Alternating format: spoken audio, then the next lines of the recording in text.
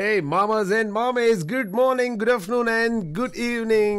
ThellarindoiMama కార్యక్రమానికి స్వాగతం సుస్వాగతం తెలియజేస్తున్నాం. ఏంటో నేను రాగానే ఎక్కలేనటువంటి ఈ టెక్నికల్ ప్రాబ్లమ్స్ అన్నీ కూడా వస్తూనే ఉంటాయి. No problem. టెక్నికల్గా ఎంత ప్రాబ్లం ఉన్నా కూడా మన దగ్గర మంచిగా ఉన్నాం అనుకో, ఈ టెక్నికల్ ప్రాబ్లం పెద్ద సమస్య ఏం రాదన్నమాట. కాకుంటే అప్పుడప్పుడు ఈ ఫ్లైట్లో అక్కడ ఇక్కడ సాంకేతిక కారణాల వల్ల ఫ్లైట్ని మనం ఇమ్మీడియట్గా దింపాల్సి వస్తుందండి అన్నప్పుడు మాత్రం ఎక్కలేనటువంటి ఒక టెన్షన్ ఉంటుందన్నమాట. ఇప్పుడు అటువంటి సాంకేతిక సమస్యలు ఏమీ లేవు. నేను వచ్చాను కాబట్టి అన్నీ కూడా సెట్ అయిపోయాయి. మరి సరదాగా ఒక గంట సేపు మిమ్మల్ని అలరించడానికి మామ వచ్చేసాడు. తెల్లారిందో ఈ మామ అనే కార్యక్రమంలో. ఈ కార్యక్రమాన్ని చాలామంది వింటున్నారు. అండ్ అలాగే మాయా జ్యువెల్స్ అండ్ అలాగే BBG and light house properties సమర్పిస్తున్న తెల్లారిందో ఈ మామాలో మీ అందరికీ స్వాగతం సుస్వాగతం. ఎవరి పేరు చెబితే నవ్వులు పువ్వులై వెల్లు విరుస్తాయో ఆయనకు కామెడీకి ప్యాంటు షర్టు వేస్తే ఆయనే. Yes, he is none other than Brahmanandam గారికి many many many more happy returns of the day. Happy birthday, happy birthday, happy birthday to you. చూస్తూ చూస్తూ అన్నీ అయిపోయాయి. Second by second, minute and minute by minute, hour and hour by our, day end, day by day weekend, week by week month end, month by month year end, but my friendship will never end. January 1st అనుకున్నాం అస్సలు అది చేయాలి ఇది చేయాలి, ఎట్టి పరిస్థితుల్లో exercise చేయాలి and మంచి డైట్ తీసుకోవాలి, మంచి ఫ్రూట్స్ తినాలి, ముఖం అంతా నిగనిగలాడిపోవాలి.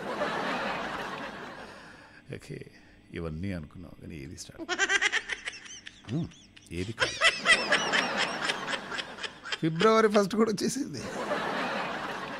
రేపు మార్చి 1 వచ్చేస్తుంది.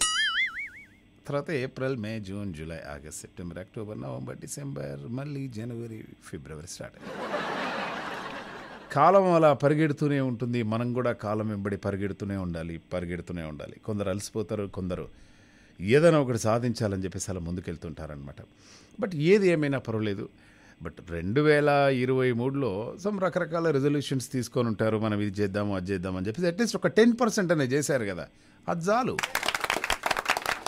నేను మార్నింగ్ లేవగానే మినిమం ఒక 1 అవర్ నడవాలి అని చెప్పేసి అనుకున్నాను. డిన్నర్ చేసిన తర్వాత 15 నిమిషాలు నడుస్తున్నాను, అది సరిపోదా?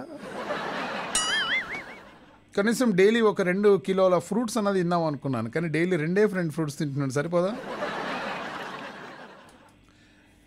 వారానికి కనీసం 4 సార్లు అయినా తెల్లారిందో మామ షో చేయాలి అని చెప్పేసి అంటున్నాను. 5 times చేస్తున్నాను. ఇగో ఇది మాత్రం చేంజ్ కాదు అసలు. ఎందుకంటే తెల్లారిందో ఈ మామ అన్నా మీరన్నా నాకు చాలా ఇష్టం కాబట్టి. ఓకే, సో మరి ఈరోజు బ్రహ్మానందం గారి పుట్టినరోజు. పోయినసారి ఆయన పుట్టినరోజు జరుపుకున్నప్పుడు అదొక బ్రహ్మోత్సవంలాగా అనిపించింది నాకు. ఎన్ని సినిమాలు నేను చిన్నగా ఉన్నప్పటి నుండి చూస్తూ ఉన్నాను. ఆయన నటన ఏంటి, ఆయన హావభావాలేంటి, ఆయన పాత్రలో ఇమిడిపోయే విధానం ఏమిటి, ఆయన డబ్బింగ్ ఏంటి, అసలు ఆయన మంకీలాగా ప్రజెంట్ చేస్తాడు ఏదో ఒక మూవీలో, ఎంత బ్యూటిఫుల్గా చేస్తాడు. But such a wonderful person Brahmanandam గారికి many more happy returns of the day తెలియజేస్తున్నాము మన తెల్లారిందో ఈ మామ తరపు నుండి. అలాగే బ్రహ్మానందం అని చెప్పేసి ఒక వర్డ్ మీ మనసులోకి రాగానే మీకు ఏం గుర్తొస్తుంది, ఎలాంటి పాత్రలు గుర్తొస్తాయి, ఎలాంటి హాస్యం గుర్తొస్తుంది ఆయనది సరదాగా చెప్పే ప్రయత్నం చేయండి. 9705222005. అలాగే ఫిబ్రవరిలో అనగానే ఫిబ్రవరికి ఒక స్పెషాలిటీ ఉంది తెలుసా మీకు? ఇప్పటి వరకు ఎవరు కూడా గెస్ చేయలేరు. ఎస్, ఇందులో ఒక స్పెషాలిటీ ఉందన్నమాట ఫిబ్రవరిలో. గెస్ చేయండి. ఇది మీరు గూగుల్లో what is the speciality of February అని చెప్పేసి గూగుల్లో వెతికారనుకోండి, ఏమీ రాదు. కానీ మీరు ఆలోచించారనుకోండి, డెఫినెట్గా మీకు వచ్చేస్తుంది. ఫిబ్రవరిలో ఉన్నటువంటి ప్రత్యేకత ఏంటి? సరదాగా చెప్పే ప్రయత్నం చేయండి. ఇంకా చాలా అంటే చాలా అప్డేట్స్ తీసుకురావడం జరిగింది. Where is my iPad? Budget కూడా ప్రవేశపెట్టడం జరిగింది. ఇంతకీ బడ్జెట్లో ఏముంది ఏంటి అంటే నాకైతే ఏం అర్థం కాలేదు. ఏం బడ్జెట్ అండి? నిర్మలా సీతారామన్ గారు మొత్తానికైతే నిర్మలంగా ఆమె చెప్పే ప్రయత్నం చేశారు. ఈసారి చాలా డిఫరెంట్గా. ఒకప్పుడు సూట్ కేసులో అది ఇది వచ్చేసేది. ఇప్పుడు అటువంటి సూట్ కేసులు గిట్ల లేవు. సూట్ కాలేదు అండ్ కేసులు కూడా పెద్దగా ఏం లేవు. బడ్జెట్లో ధరలు తగ్గేవి ఏంటి? అరే ఈసారి మొన్నటి వరకు ఇంట్లో గొడవ, ఏదన్నా కొనొచ్చు కదా, ఏదన్నా చేయొచ్చు కంటే అరే ఈ బడ్జెట్ రాని 2023 బడ్జెట్ రాని, బడ్జెట్ వచ్చిన తర్వాత నేను ఇంట్లోకి తీసుకొని వస్తా కదా, నువ్వు ఎందుకు ఇట్లా టెన్షన్ పడుతున్నావు అని ఎన్నిసార్లు చెప్పినా కూడా సరే చూద్దాంలే, నువ్వు ఫిబ్రవరి 1కు బడ్జెట్ అంటున్నావు కదా బిడ్డ, బడ్జెట్ తర్వాత రాకపోవాలి, నీ సంగతి చెప్తా. లేదు సరే బడ్జెట్ వస్తుంది, ఖచ్చితంగా తక్కువ రేట్ ఉంటుంది మనం ఏదైనా కొనాలనుకున్నప్పుడు. సో అప్పుడు అవన్నీ కూడా తీసుకొని వస్తానంటే బడ్జెట్ ఈరోజు వచ్చేసింది. ఇంటికి వెళ్ళాలంటే భయం అవుతుంది నాకు. ఇంతకీ బడ్జెట్లో ఏమేమి తక్కువ వచ్చేసాయి? తక్కువ ఏంటి అంటే కెమెరా లెన్స్. ఇది మనకి ఏనాడు ఉపయోగపడదు. లీథియం అయాన్ బ్యాటరీస్, ఇది మనకు ఉపయోగపడదు. క్రూడ్ గ్లీజరిన్, క్రూడ్ ఉపయోగపడుతుందో లేదో కానీ గ్లీజరిన్ మాత్రం ఉపయోగపడదు. అంటే ఇప్పుడు నేను ఇంటికి పోయేటప్పుడు పెట్టుకొని పోవాలి కదా, గ్లీజరిన్ పెట్టేసుకొని కళ్ళకలా నీళ్లు గారుతూ ఉంటే జస్ట్ డోర్ కొట్టగానే చక్కన డోర్ ఓపెన్ అవుద్ది, కళ్ళల్లో నీళ్లు గారుతూ ఉంటాయి. వాళ్ళది దొంగేడపు బాగానే చేస్తుంది. హే దొంగేడపు కాదు ఇది. ఏమన్నా గ్లీజరిన్ కొన్నావా ఏంది ఎక్కడన్నా? ఓకే, గ్లీజరిన్ తక్కువ రేట్ అయిపోతుంది. తర్వాత ఇదేంది డినేచర్డ్ ఇథైల్ ఆల్కహాల్. ఆల్కహాల్ మీద రేటు తక్కువ చేసినా బాగుంటుండే, కానీ నేను డినేచర్డ్ ఇథైల్ ఆల్కహాల్ అన్నారు అది. ఓకే, అండ్ అలాగే రొయ్యల దానా మీద చాలా అంటే చాలా ధరలు తగ్గుతున్నాయి. మరి ఎవరికి కావాలి ఈ రొయ్యల దానా? ఎవరికి కావాలి? డినేచర్డ్ ఇథైల్ ఆల్కహాల్ ఎవరికి కావాలి? క్రూడ్ గ్లీజరిన్ ఎవరికి కావాలి? లీథియం అండ్ అయాన్ బ్యాటరీస్ ఎవరికి కావాలి? కెమెరా లెన్స్ ఎవరికి కావాలి? టీవీ ప్యానెళ్ళు ఎవరికి కావాలి? దీనివల్ల మనకేమైనా ఉపయోగం ఉందా? నా ఎలాంటి ఉపయోగం లేదు. బట్ మా ఫ్రెండ్ గాడు ఒకడు ఉన్నాడు, వాడు రొయ్యల బిజినెస్ చేస్తున్నాడు. రొయ్యల దానా తక్కువైపోతే వాడికి పాపం రొయ్యలు బాగా పెంచుకుంటాడు, బాగా డబ్బులు వస్తాయి. ఏమో నాకు సహాయం చేయొచ్చు వాడు. ఇండైరెక్ట్గా ఒక హెల్ప్ అయితే అయ్యింది. మరి ఇక ధరలు పెరిగేవి. ధరలు దేనికి పెరుగుతున్నాయి? సిగరెట్లకు పెరుగుతున్నాయి, కిచెన్ చిమ్నీలకు పెరుగుతూ ఉన్నాయి, వెండికి పెరుగుతున్నాయి, బంగారు బిస్కెట్లతో చేసే ఆభరణాలు, రబ్బర్ ఉత్పత్తులు,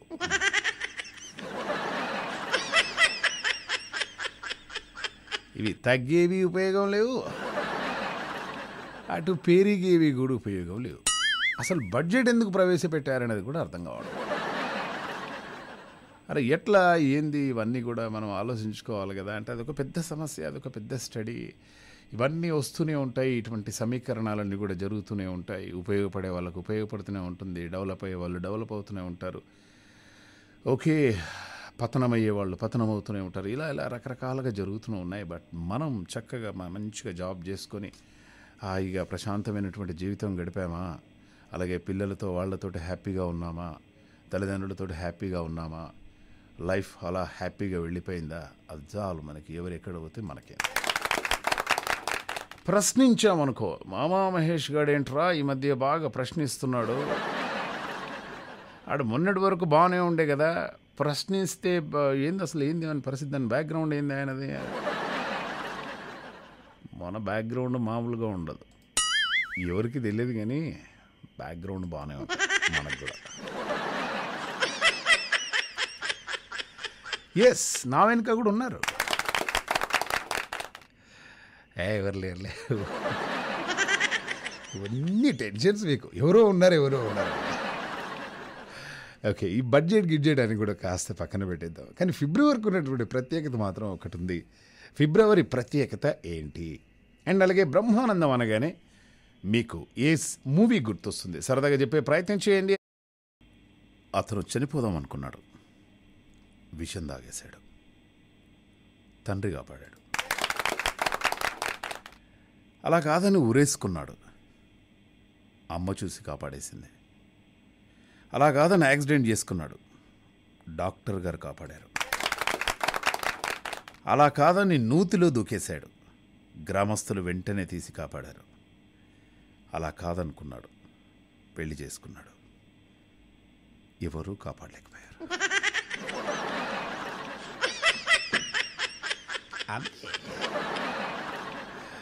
ఓకే, ఇప్పుడు నేను ఒకసారి హోటల్ ఇది గోల్కొండ చౌరస్తా లైక్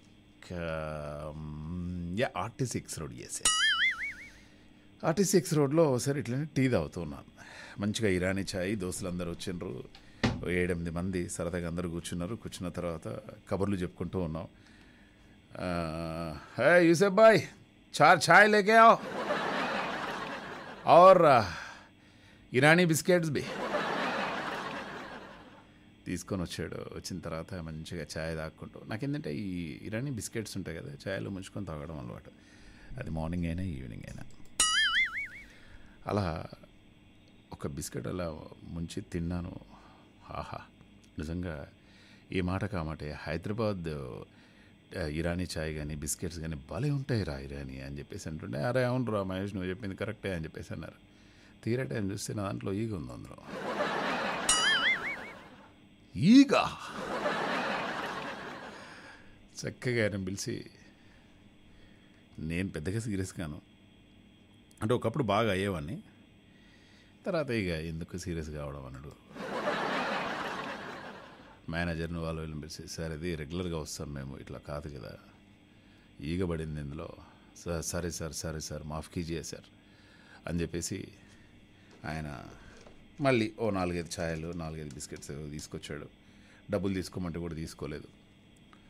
ప్లాన్ బాగానే వేసారని మాత్రం మీరు అనుకోవద్దు, నిజంగా జరిగినటువంటి సంఘటన. సరే అని చెప్పేసి అయిపోయింది. తర్వాత ఒక్కసారి ఇట్లనే బిర్యానీ తినేటప్పుడు కూడా నాకు డౌట్ వచ్చింది ఆ పీస్ మీద, ఏంది ఇంత పెద్దగా ఉన్నాయి. ఆయన పిలిచే, బాబు ఇది కరెక్టేనా అంటే, కరెక్టే సార్, కోళ్ళు పెద్దగా ఉండేయా సార్. అయితే జనగామ జిల్లా నర్మెటలో ఒక విషయం కలకలం రేపిందనమాట. కరుణాకర్ అనే ఒక వ్యక్తి తన స్నేహితుడితో కలిసి స్థానికంగా ఉన్నటువంటి ఒక వైన్ షాప్లో 2 బీర్లు కొన్నారు. బీరు గ్లాస్లో పోసుకొని తాగుతుండగా సడన్గా బీర్ల నుంచి ఏదో పడిపోయింది వాళ్ళకి. అసలు ఏంది ఇది పడిపోయింది అని చెప్పేసి చూసేవరకు ఆ బీర్లోంచి తేలు పడింది కిందికి, అంతే.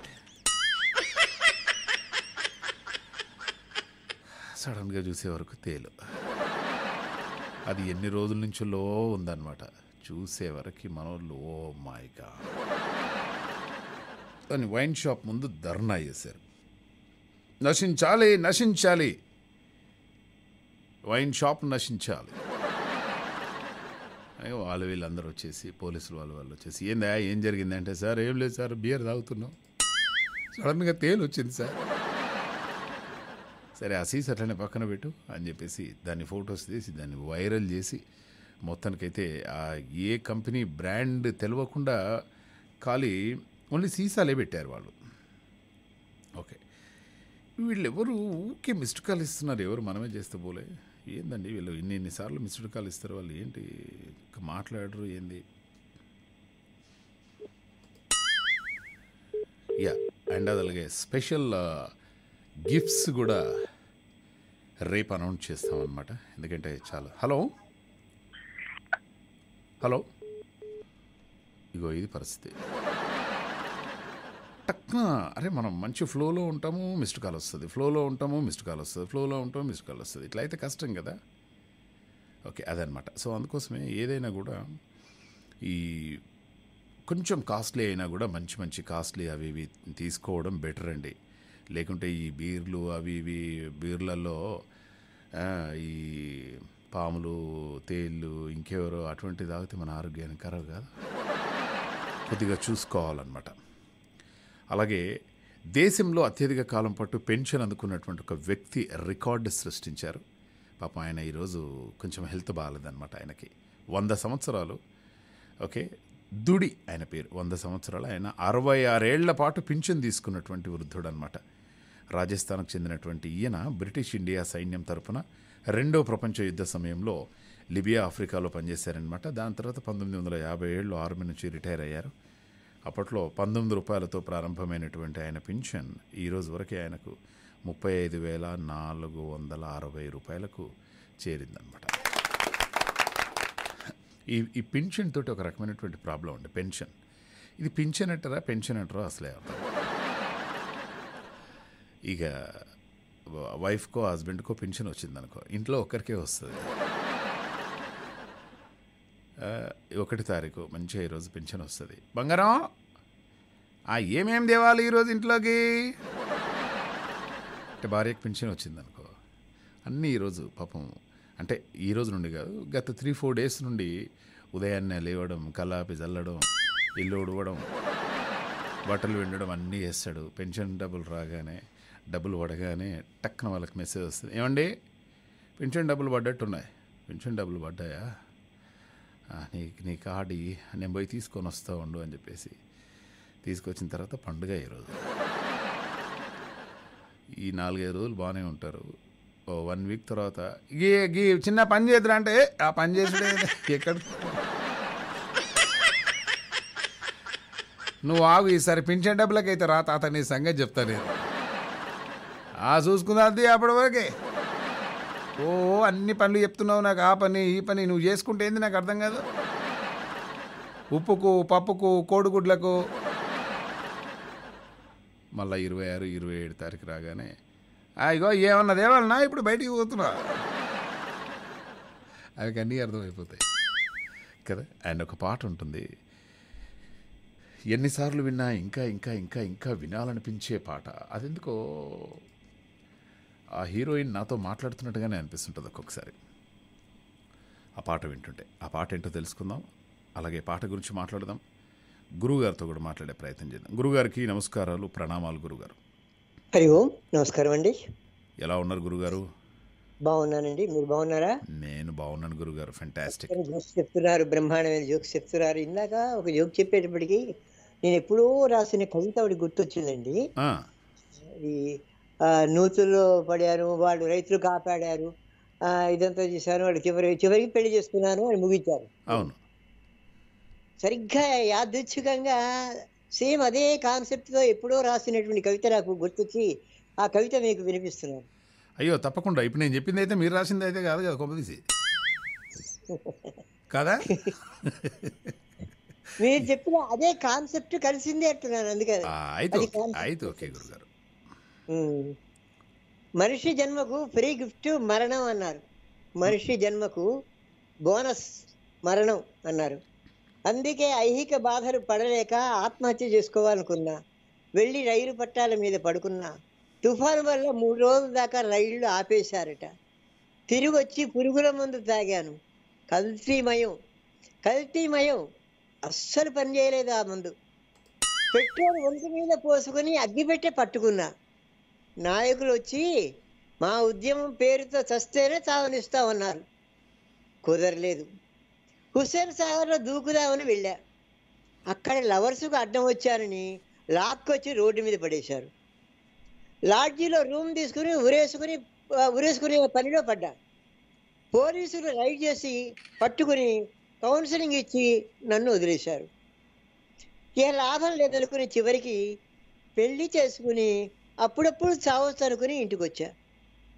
మా ఆవిడ నోవులు వ్రతాలు చేస్తూ, నా కాళ్ళు కడుగుతూ, పూలతో పూజ చేస్తూ నా ఆయుర్దాయాన్ని పెంచడం మొదలుపెట్టింది. నా కర్మ నన్ను చావనివ్వరి. అదండి. Super super super super. ఈ కవిత శీర్షిక పేరే ఇప్పుడు పెట్టారంటే నన్ను చావనివ్వరే అని శీర్షిక పెట్టారు. అవును, ఫెంటాస్టిక్ గురుగారు, బాగుంది. వినేవాళ్ళు ఏమనుకుంటారంటే, నీ కర్మ నేను చావుద్దని ఎవడన్నాడా, చావుకో అంటారు వినేవాళ్ళు. ఇప్పుడు దీన్ని మనం సంస్కృతంలో చెప్పాలంటే సూపరస్య ఆ, సూపరస్య సూపరస్య సూపరస్యోహోనా సూపరః సూపరేభ్యః సూపరస్య. ఓ, ఒకప్పుడు నేను సంస్కృతంలో బాగానే మాట్లాడేది గురుగారు, ఇప్పుడు అసలు ఏం గుర్తున్నట్లేదు నాకు. ఈ బేబీ వచ్చినప్పటి నుంచి మా అన్ని మర్చిపోయారు మీరు. ఆహా ఆహా ఆహా గురువుగారు. అయితే నన్ను ఒక ఆయన అడిగాడు అనమాట, మహేష్ గారు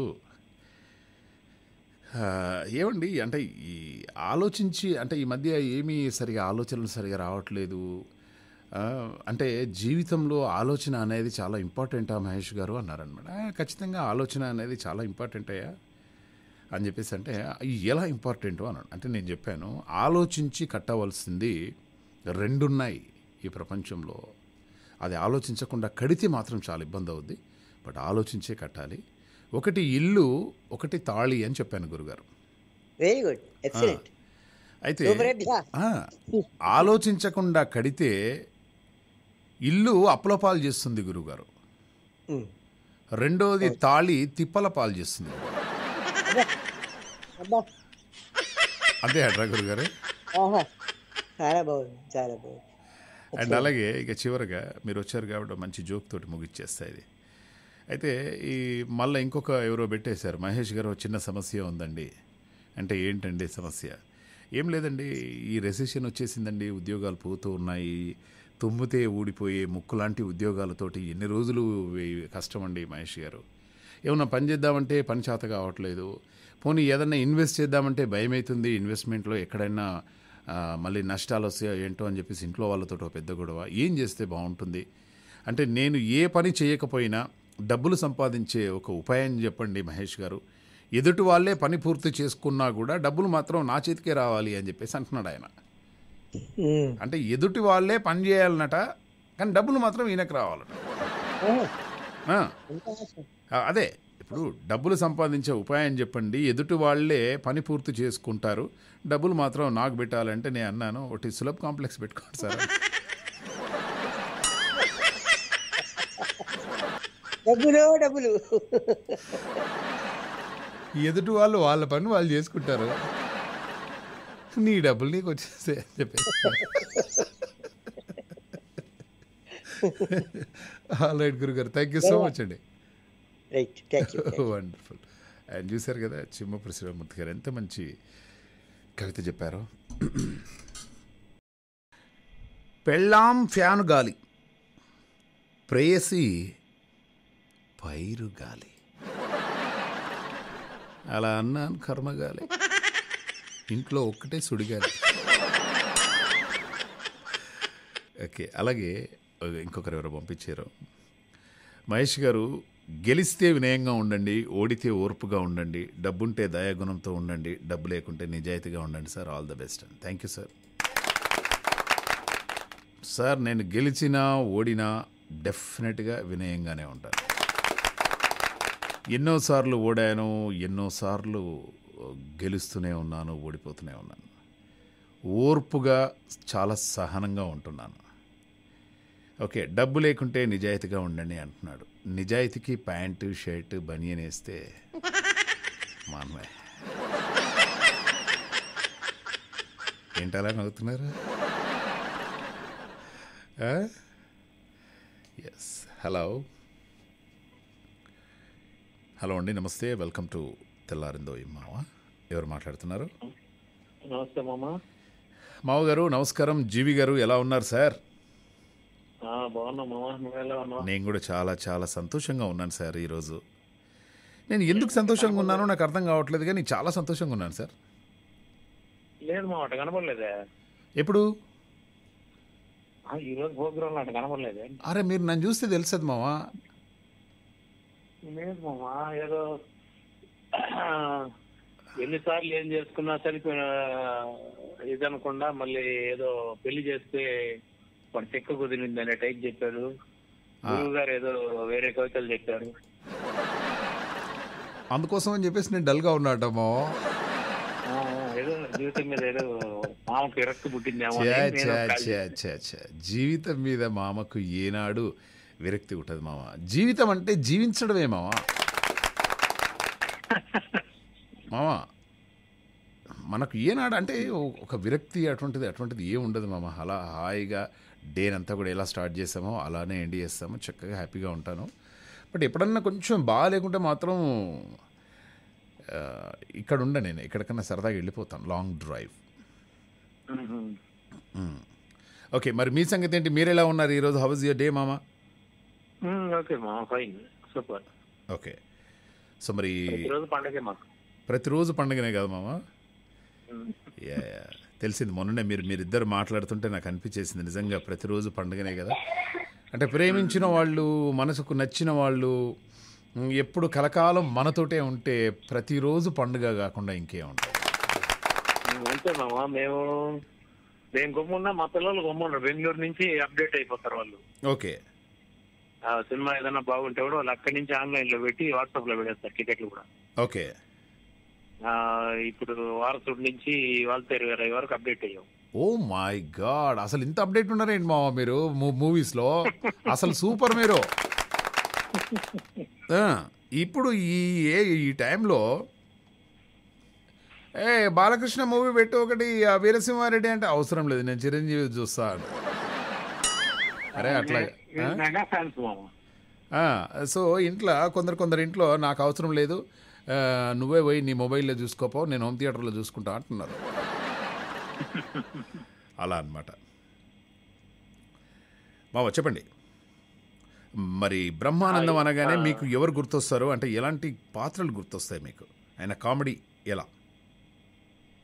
నెల్లూరు పెద్దారెడ్డి తెలుసా? నీకు కూడా అదేనా? సేమ్ పించా?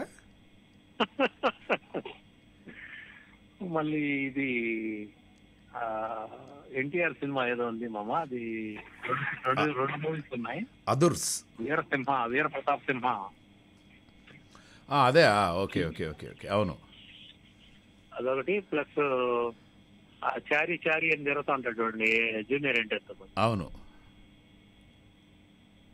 సిగ్గుపడిపోకండి అండి, నాకే ఇదే వస్తా ఉంది. చచ్చిపోవాలనిపిస్తుంది సార్.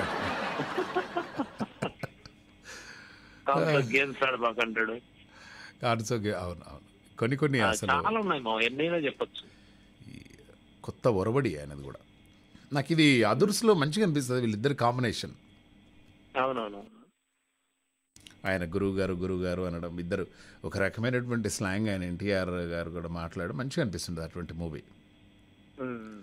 అండ్ ఆయన పాత సినిమాలు కూడా చాలా బాగుంటాయి, కొత్తవి కాకుండా ఇంకా ఆయన పాతవి.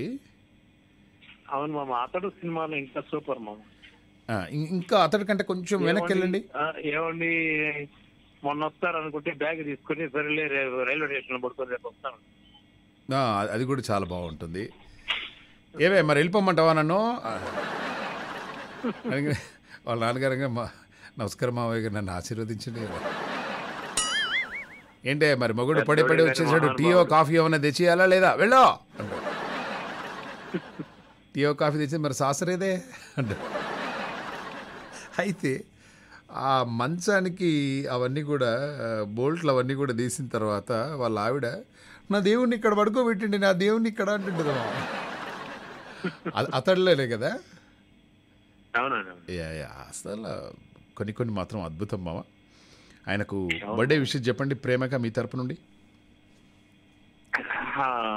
బ్రహ్మానందం గారికి జన్మదిన శుభాకాంక్షలు.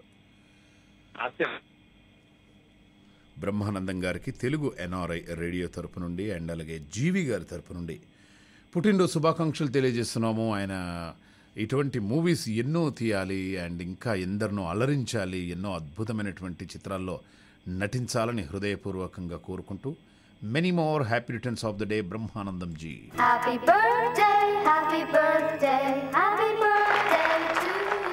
అయితే ఆయన పెద్ద సభలు సమావేశాలు అప్పుడు కూడా చాలా మంచి, ఆయన డైరెక్ట్గా కూడా సినిమాల్లో కాకుండా కూడా డైరెక్టర్ చాలా ఫన్నీగా ఉంటాడు మా.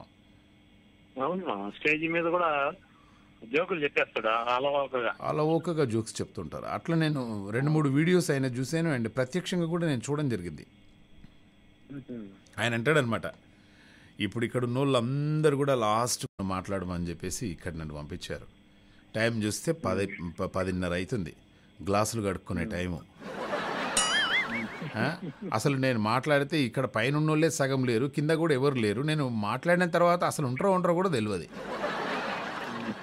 అండ్ ఇలాంటి టైంలో మీరు నన్ను మాట్లాడమని చెప్పేసి అనడం ఇది భావ్యమేనండి మీకేమన్నా?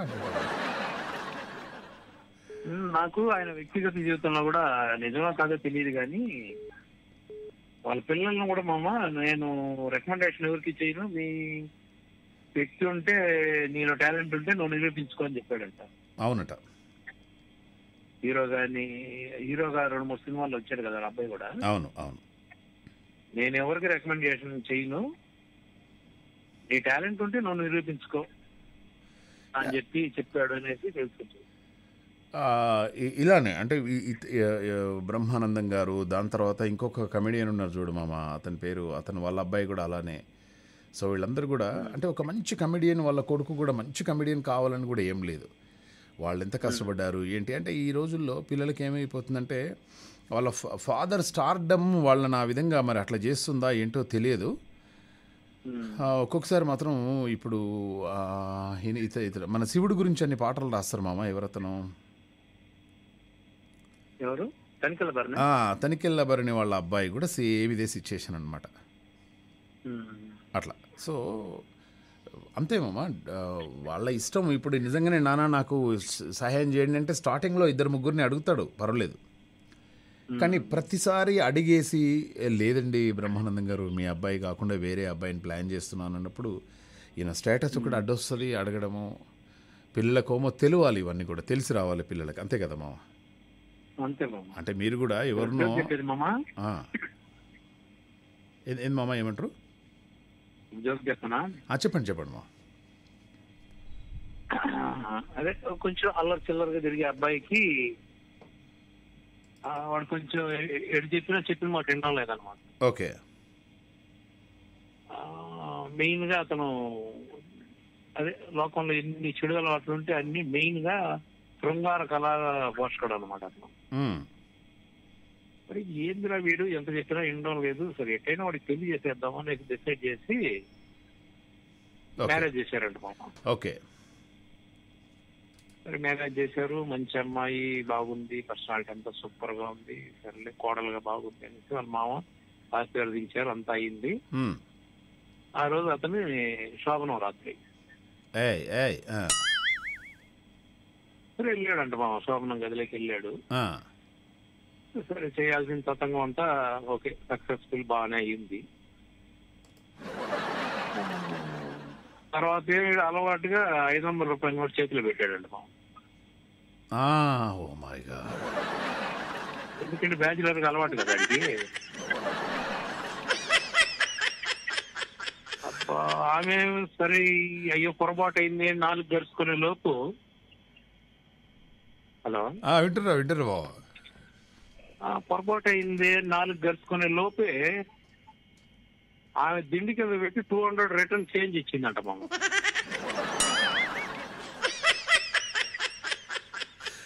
రెండే అనమాట. వెరీ నైస్ బాబా, సూపర్. అయితే అంటే జోడి చూడు భగవంతుడు ఏ విధంగా గురించాడు. అలాగే 2 సైంటిస్టులు ఉంటారు మామ. భార్య సైంటిస్టే, భర్త సైంటిస్టే. అంటే వాళ్ళు పెద్ద రీసెర్చ్ అనమాట, స్కాలర్స్ వాళ్ళిద్దరు. ఇద్దరు రీసెర్చ్ స్కాలర్స్ అనమాట వాళ్ళు. పెద్దది అంటే ఇక 24 గంటలు అదే అదే అదే అదే ఆలాపన, అదే సైంటిస్టులు అవన్నీ కూడా ఉంటాయి కదా మామ. ఇంకా సడన్గా ఇద్దరు పడుకొని నైట్ అరౌండ్ 8 o'clock అవుతుందన్నమాట. ఇద్దరు భోంచేశారు, పడుకున్నారు. పడుకున్న తర్వాత వాళ్ళ కాలింగ్ బెల్ మోగిందట. కాలింగ్ బెల్ మోగానే వాళ్ళ హస్బెండ్ వచ్చేసి అమ్మ బాబోయ్ ఎవరో వచ్చారు అని చెప్పేసి ఈయన బాత్రూంలోకి వెళ్ళిపోయాడు, జాక్కున్నాడు మా. ఆమె మా ఆయన వచ్చాడని చెప్పేసి మంచం కింద దాక్కున్నాడు.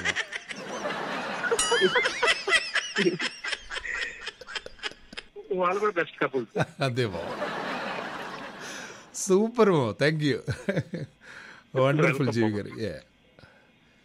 హలో హలో మామగారు, నమస్తే అండి. నమస్తే అండి, ఎలా ఉన్నారు? చాలా బాగున్నానండి. జోక్స్ విని ఫుల్ ఎంజాయ్ చేస్తా ఉన్నాను. ఓకే, వెంకట్రావు లంక గారికి బర్త్డే విషెస్. ఆయన బ్రహ్మానందం గారికి బర్త్డే విషెస్ చెప్పండి. వెంకట్రావు లంక గారు మెసేజ్ పెట్టేశారు. బ్రహ్మానందం గారికి హ్యాపీ బర్త్డే ఫ్రమ్ వెంకట్రావు లంక గారికి తరపు నుండి. సారీ, చెప్పండమ్మా. యా, బ్రహ్మానందం గారికి పుట్టినరోజు శుభాకాంక్షలు అండి నా తరపున, మన తెలుగు NRI రేడియో తరపున కూడా. ఫెంటాస్టిక్. చెప్పండి. బ్రహ్మానందం, నేను కూడా కథ చెప్తాను మామ. కథ వింటారా? చెప్తారా? సరే చెప్పండి. చిన్నది. మనుషుల్లో రకాలు ఎలా ఉంటారనేది. ఒకసారి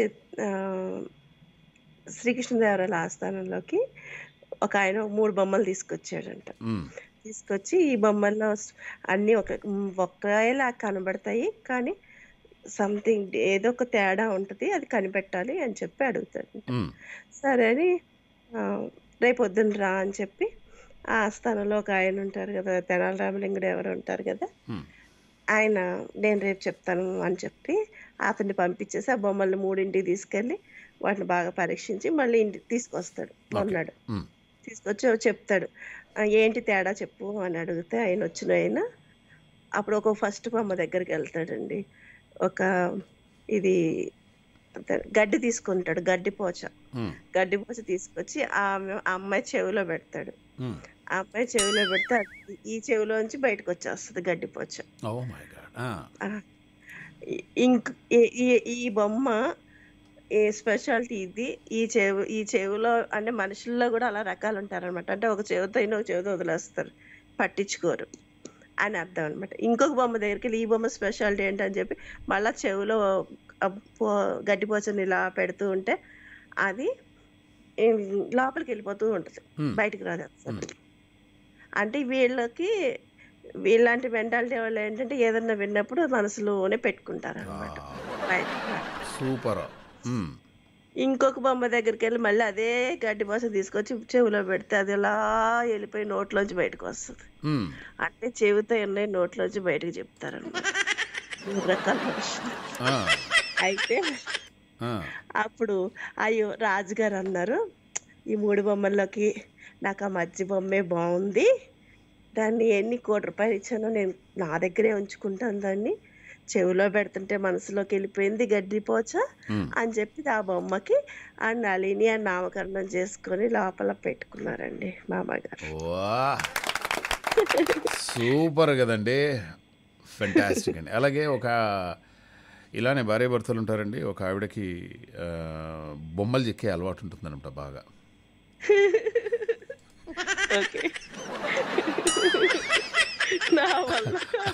అది నేను మర్చిపోలేకపోతున్నాను. ఆమె పేరు నళిని గారండి. సో ఇటువంటి బొమ్మలు చెక్తూ ఉంటారండి. సరేనా? రైట్ అండి, thank you very much Nalini గారు, సూపర్ అండి. సో మరి మై డియర్ మామాస్ అండ్ మామీస్, మన షోలో ఇక సమయం అయిపోయింది. నెక్స్ట్ పద్మజ గారు మెసేజ్ పెడుతూ ఉన్నారు, ఏ మామా ఇంకా సైన్ అప్ చేయండి తొందరగా. డెఫినెట్గా సైన్ అప్ చేస్తున్నానండి. రేపటి మామా షోలో మళ్ళీ కలుసుకునే ప్రయత్నం చేద్దాం. అప్పటి వరకు బై బై అండ్